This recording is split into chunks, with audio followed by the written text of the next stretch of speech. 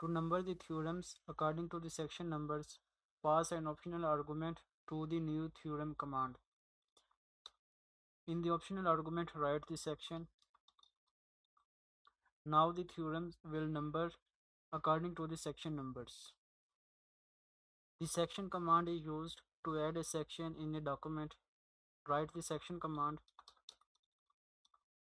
In the curly brackets, write the title of the section. Section 1 is coming here. Now let's write the theorem in a section.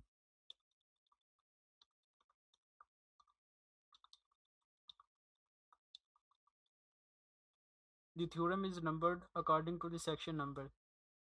The first section number is 1 and the theorem is numbered 1.1.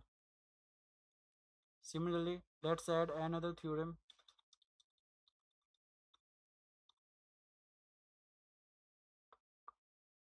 Theorem 1.2 is coming here.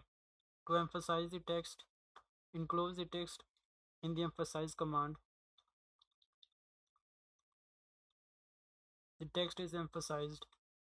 To start the theorem from the next line, after the theorem command, write the hfill and the line break command. Now the theorem is coming in the next line.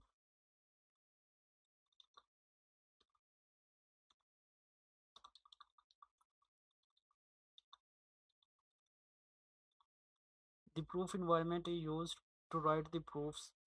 Let's write the proof environment.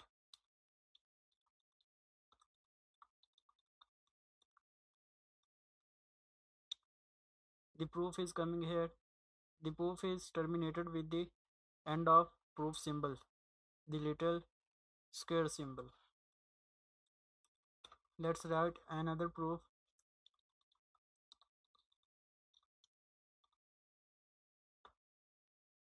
Second proof is coming here. To start the proof from the next line, add the hfill and the line break command after the proof command.